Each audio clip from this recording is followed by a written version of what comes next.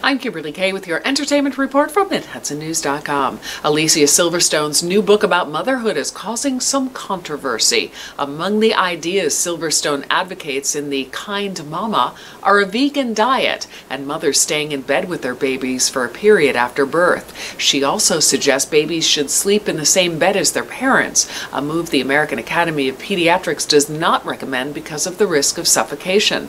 Silverstone is aware of her critics. She says the book suggests ideas that mothers might want to consider, but she never says they have to do them.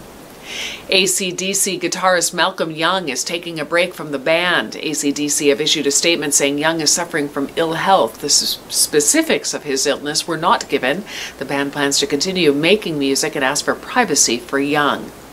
Well, it was a bad night for Bama on American Idol. Jessica Mayuse and Dexter Roberts were this week's bottom two. Both are from rural Alabama.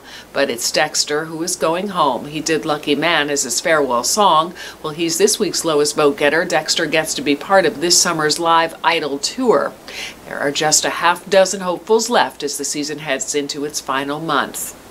It's a real charge for a cast member of Real Housewives of Atlanta. Portia Williams faces a charge of battery. This after fellow cast member Kenya Moore told police she was attacked while taping the show. Police say they were called to the Biltmore Hotel on March 27th, where Moore told an officer Williams assaulted her. When police went to question her, Moore said she couldn't fill out a statement at the time because she had to be on set. An arrest warrant was issued. Williams surrendered Wednesday night. She has since been released. No comment from officials from NBC Universal, parent company of the Bravo network, which airs the show. In local entertainment news, Theater Sounds presents The Other Place by Shar Widdeit at the Unitarian Universalist Congregation of the Catskills. It's all happening tonight, Saturday, April 19th at 7:30 p.m. That's at 320 Saltkill Road in Kingston, and admission is free.